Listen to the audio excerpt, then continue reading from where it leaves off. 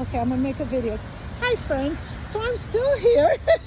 I'm still here, and I had to share with you this interesting home structure from the Lenape tribe.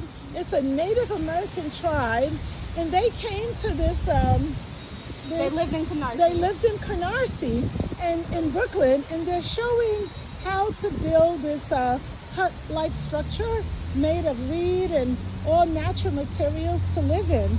And this is how people lived back in the days, and maybe some place in the continents people still live this way. And it's such a respect and an honor to see how we can use nature products to build a simple structured home. And check out inside. Check out inside.